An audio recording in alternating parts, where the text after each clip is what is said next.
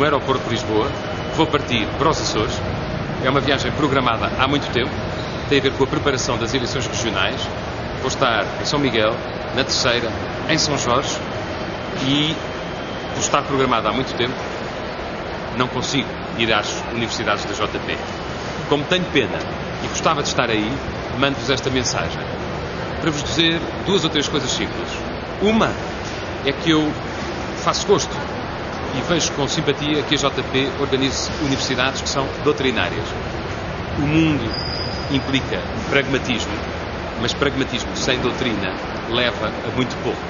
Ainda bem que vocês vão discutir o que é a política e o que podem ser as políticas, e nesse aspecto nunca se esqueçam que o discurso contra a política, que às vezes aparece, é um discurso que começa sempre num demagogo e, se não for travado, acaba sempre num regime autoritário. Essa é a história das ideias políticas e é sobretudo a história da Europa no século XX. Depois queria deixar-vos uma nota estratégica.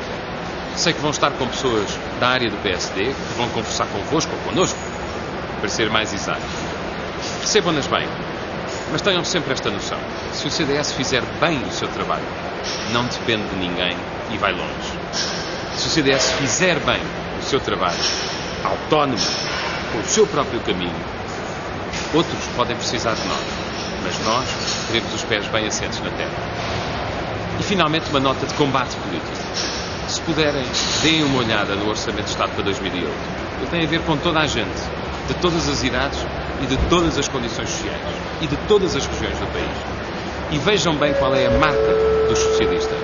A marca dos socialistas é a carga fiscal, a violação dos direitos do contribuinte, o peso cada vez maior dos impostos na criação de riqueza em Portugal. Isso volta a acontecer neste orçamento, que seria o primeiro com um pouco mais de crescimento. Mas como o Estado não contém a despesa, não consegue fazer a reforma da administração, é evidente que sacam cada vez mais aos contribuintes. O CDS estará na primeira fila da defesa dos direitos dos contribuintes, porque aquilo que está a acontecer em Portugal já não é o combate à evasão fiscal, é sistematicamente a perda de garantias, a perda de direitos, a perda de proteção por parte do contribuinte, que, temos que o recordar, aos burocratas, é quem trabalha e quem faz avançar a riqueza nacional. E com isto me despeço, porque se continuo a falar, vou perder o avião e eu quero chegar aos Açores a tempo.